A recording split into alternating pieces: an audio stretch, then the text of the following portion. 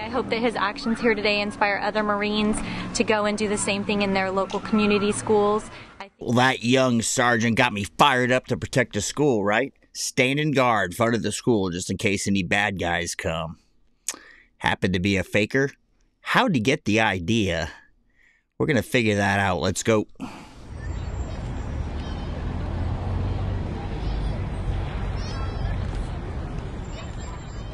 I hope we stand up for our kids. I hope we do this, you know?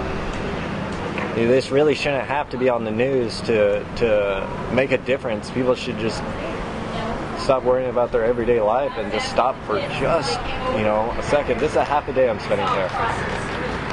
It really doesn't bother me to stand here for a half a day doing it.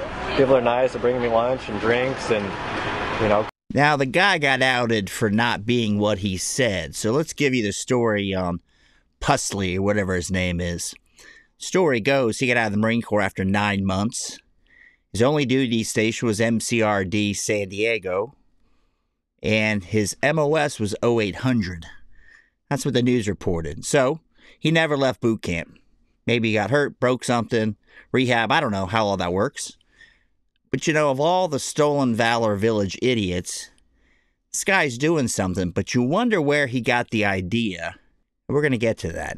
Coffee. You know, I didn't want to draw no attraction to this school, but you know, it was just something that I felt that I needed to do for an elementary school so close to me. And the fact of being a parent and my son will be here next year, you know, and I don't know any of these kids at all that are here, but today they, I think, had a little bit of change in their lives today, seeing that a Marine was standing outside the school. And I think these parents felt a little bit safer in the end, and that was... I mean, the guy looks legit. He looks like a young sergeant. I guess his story starts getting mishmashed in the middle. But here's the catch. He got the idea from a guy on the other side of the coast. Let's take a look at the real deal. I didn't decide to do this until Sunday night. Sometimes just one person can make a difference. Jordan Pritchard, Staff Sergeant, United States Marine Corps. Monday, Pritchard found his old U.S. So this staff sergeant, really in the Marine Corps, kids go to the school, decide to do it. So I guess Pusley got the idea when he saw it on the news and said, well, I'll do it on this coast. I can see if your kid goes to school, but I don't know what the faker, kind of faker, not a sergeant, was doing, what the benefit was, right? Beyond some attaboys. He wasn't asking for money. It's a hard one to understand. Let's keep watching the staff sergeant, who's really was in the Marine Corps. I believe he's out now. Marine Corps uniform. It was in the attic. I'm doing this because we need hope, man. We need hope. Sergeant Pritchard is standing guard at Gower Elementary School. He's not getting paid. He's not even armed. A belief and hope is larger than any weapon. He's a volunteer. If you are able and capable of doing something, you have the responsibility to act. Well, he's got a patch on, or like a sticker. Probably says like he had approval. I know when I went to my kid's school years ago, you had to check in, get a sticker. They already did background checks if you were coming. You couldn't be some pedophile. So he's a legit deal, real deal. Does it help? I like his attitude. We need some hope, right? And I guess we're going to get back to the guy on the other coast. That was his thought. Well, maybe we give some hope. This gets into a real interesting dilemma. Let's take a little bit more to this jarhead Leatherneck and see what he's got to say. And then we'll go back to the guy in the desert camis. Oh, you're welcome. He says it's his duty, and parents are appreciative. Sarah Neese has a second and third grader here. He made me feel good, just to know that he stood up and did something to make us all feel better today. Many have said thanks. Thank you. Hey, you're welcome, man. You're very welcome. When the parents come up to me and they're crying and thanking me for being out here, there's no job in the world that can pay me enough money to not do things for the kids and for the parents, you know? Pritchard also has children here. My wife and I, yes, we have 2 kids here. Valerie, 7. She's in 2nd grade, and Colby, 6. So he's got a vested interest in the school. And you do see what he's a guy that's been out, grabs his uniform, puts it on, goes out and stands there in solidarity. He's got kids there. He's got a real concern. Let's go back to the fake sergeant. It's on the other coast. This, done before. I mean, is it patriotic? Is it passionate? What do you think? It's a little bit of both. I think it's a little bit of both.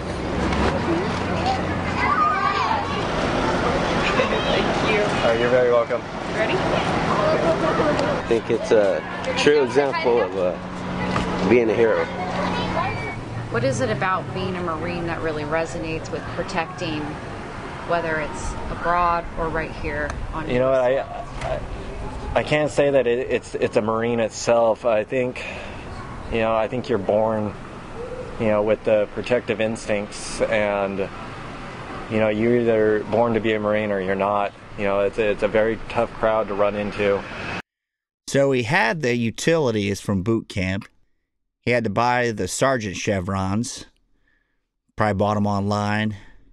Probably got his boot outfit on, right? The stuff they issued him in boot camp since he was there 9 months. Boy, this would be hard to talk about. I think he's doing a good thing. I'm trying to figure this one out. Do I care if there's some guy who was, really wasn't a sergeant, some PFC, never made it out of boot camp, but whatever. He was in 6 months, so I guess he was considered still in the military. I don't know how those rules work, but I know there's some time limit. And he's doing this. He's not asking for anything that I'm aware of, or wasn't. And it's a very tough title to receive, and the strongest to take it and the weakest fail it. And, in the end, I think it's still our duties as a Marine, as a citizen, to stand up for our kids. Well, if he tried that kind of shit today, he'd probably get summarily arrested on the spot. It looks like he's doing something good. I know his story starts falling apart, unraveling as the day goes on. He didn't have that well rehearsed. When I arrived this morning around 7:20, there was a Marine that approached me and asked me if I was the principal and if it would be okay with me if he could stand watch over our school for the next few days while the kids are in school, to ensure that parents and kids felt safe as they arrived and left during the school day. I hope that his actions here today inspire others. He's kind of standing in a funny manner, like the fig leaf thing. Maybe parade rest. And I don't know if you're going to fake it. I don't know what the protocol is for that.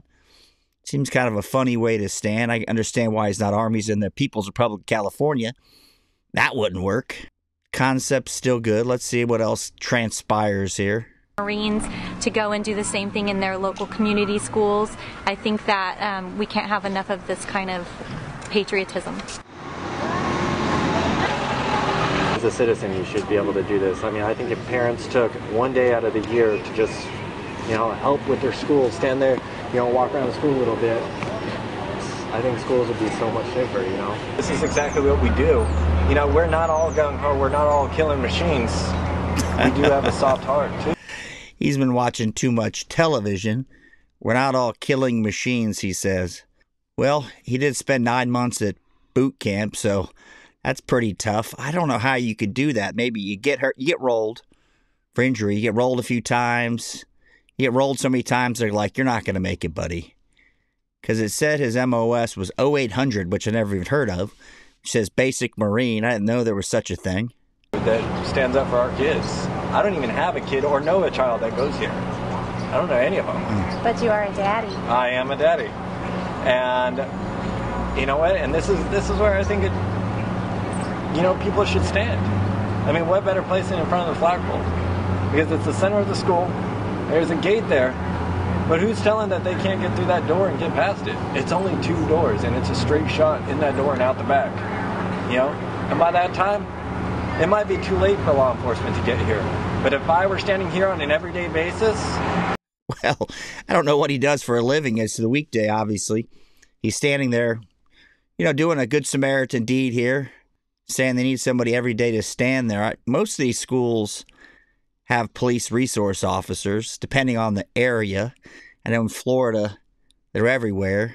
I would be in through that door because somebody would be banging on that window, and I'd have a chance to save those children's lives. Putting on the sergeant stripes, the story divulging into he was injured in combat in Afghanistan, to he was in weapons 1, 2, 3, 4. That's the reservist company he said he was with. to he got out. You know, there was 3 different stories. Started really going south for him. At least he was trying. We saw what the real deal was doing in Tennessee. Guy legit, former Marine. This guy, I guess, former recruit. Thanks for watching.